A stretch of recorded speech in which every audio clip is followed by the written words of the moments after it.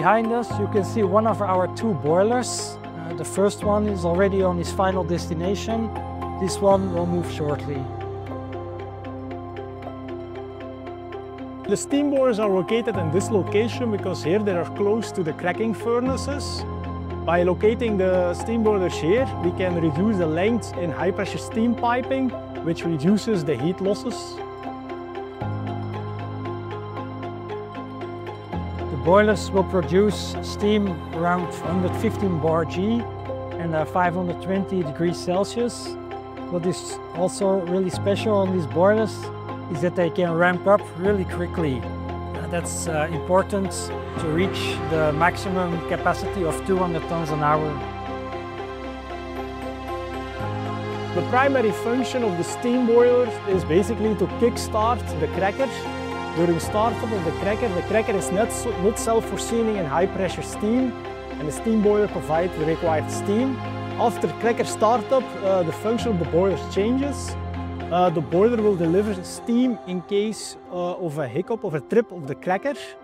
The second function after cracker startup is that the steam boiler provides steam to generate power. That power is used on turbines to provide the necessary power in case of an outage. The startup of the boilers will be in the beginning of next year. That's important because we need the boilers during the commissioning. A big step during the commissioning is the steam blowing. It's important that we clean all the pipes to the turbines very well because there are no particles allowed in the turbines. The boilers will contribute to the sustainability of the cracker in different ways. Behind us you can see the economizer. Due to the economizer we can reuse as much as possible energy to make as much as possible steam. We will reuse the hydrogen off gas from the cracker instead of natural gas to produce steam. That steam we can use for our steam turbine generators to produce electricity, and that electricity we can reuse on sites.